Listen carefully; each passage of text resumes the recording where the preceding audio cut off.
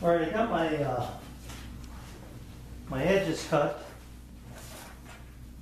to width, or my piece is cut to width, and it's 29 and 3/8. The plan called for 29 and a half, but that's to match the width of your table, and my table is 29 and 3/8 because of the difference in the thickness of the plywood. So that's fine, we'll adjust it on the fly here. So 29 and 3/8.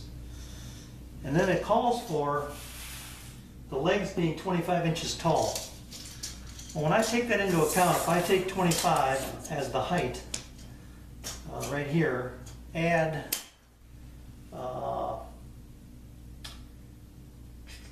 inch and a half,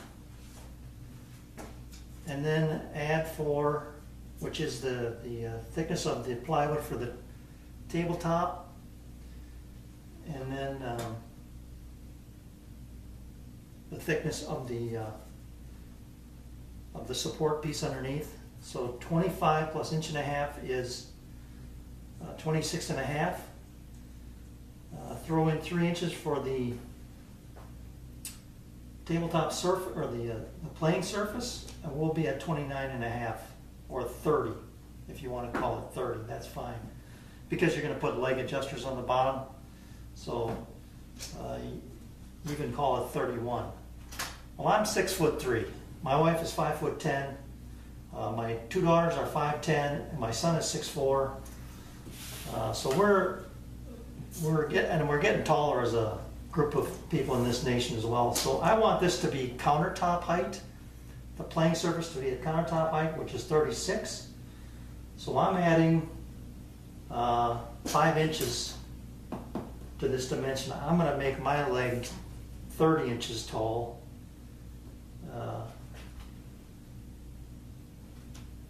And then just move on from there. So I can get out of this piece, I can get 3 legs, 3 side panels for legs, and then I'll get the 4th one out of that piece, and then I can get my 4 tapered side edges here, which are 9.5 by, again, they'll be 30 inches. So they go from 9.5 and they taper to 5 7/8, so they have this kind of a look to them, a wedge look, you know, like this. So that, and I think that'll look nice, and that's where I'm at. So I got to get my cross-cut, my sliding table fence back on, give myself some room, and make 4 pieces 30 inches long. So that's where I'm at.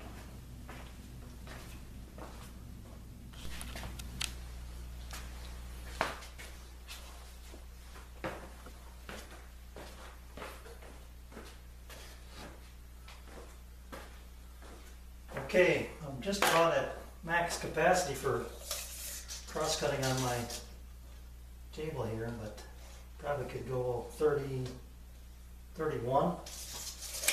I got everything set up. I'm going to make this first cut long. It's going to be 31. So that'll give me a little room to play with on both ends to get it squared up. My fence is away by an inch and a half about, so I've got room here so it won't bind up. So let's get to her.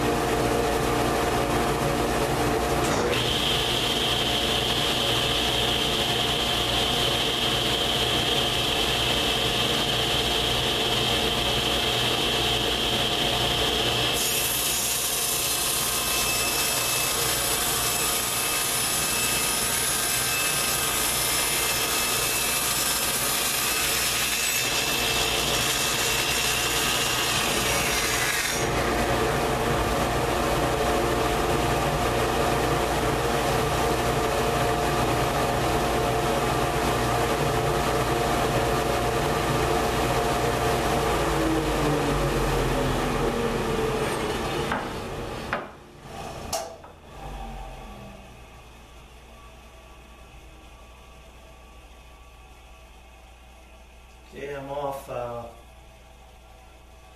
probably a 32nd of an inch over 24 inches plus. So I'm going to push my fence out a little that way to give me the cut I need. I'll recheck it and go from there.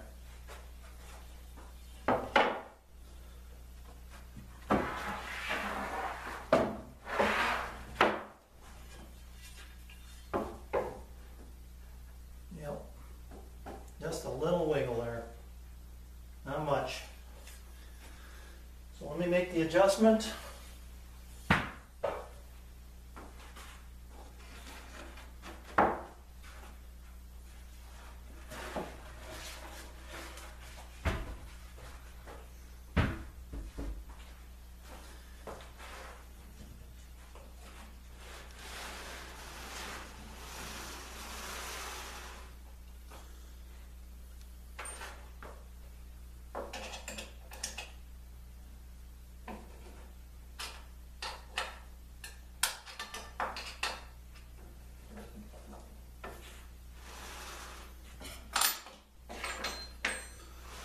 And that should do it.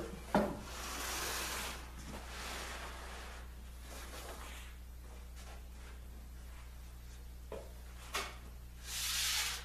one more cut on this one.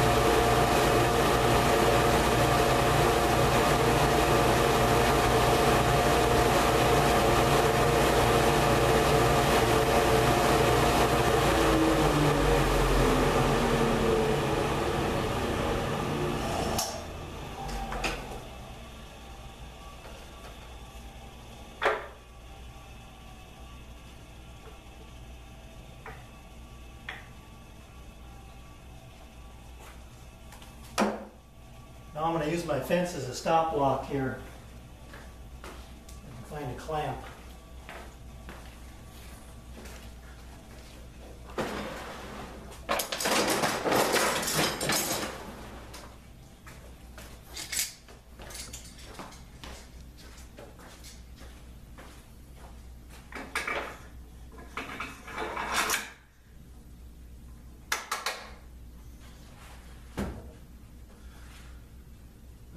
Need my tape.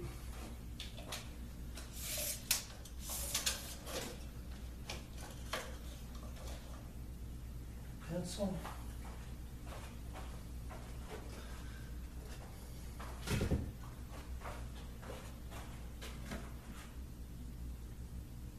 I want to cut it on this side.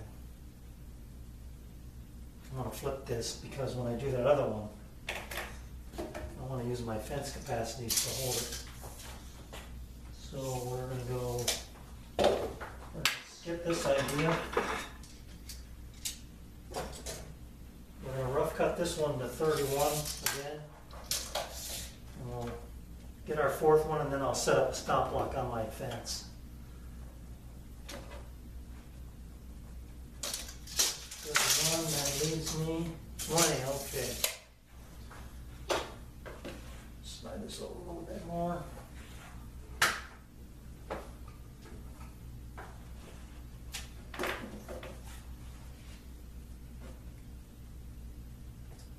All right, this will be a rough cut. It'll be square though, because I know this one is.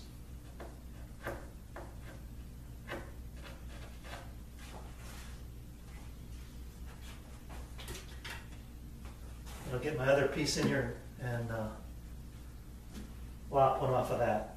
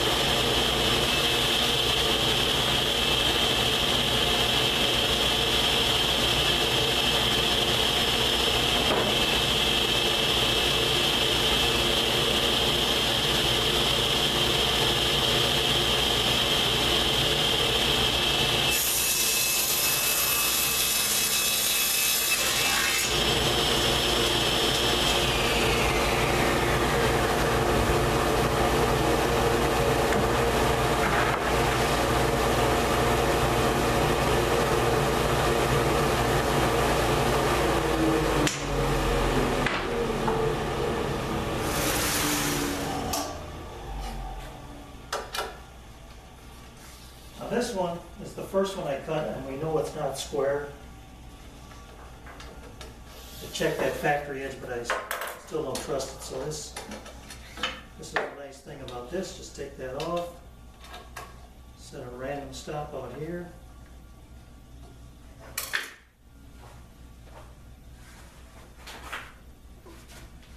Bring this back up.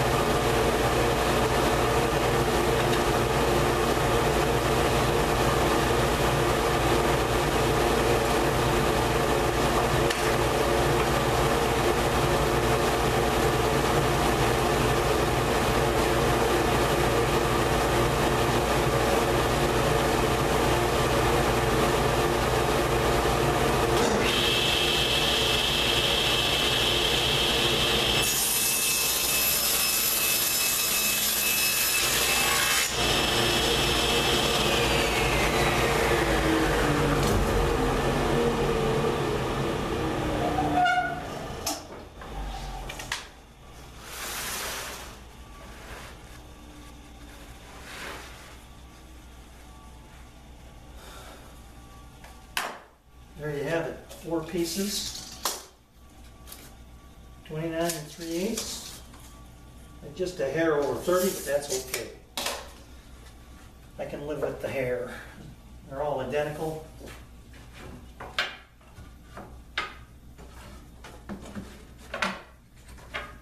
They are all square. I'm telling you, I can't cut anything better than that. And I'm so happy I have this, because it takes all the work out of it. Okay, so 4 panels. Now I need my 4 tapered sides out of this piece.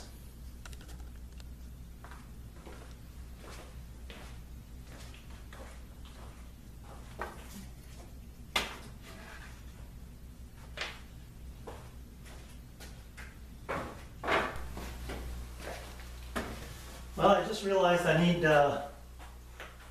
2 more pieces at 30 to get my legs out of there. I thought maybe I could nest them together, but they have to be tapered from both sides, so you end up with a square bottom or parallel bottom here. So I'm gonna take my stop off again. Rough cut this to 31. Put my stop back in and do it all over again.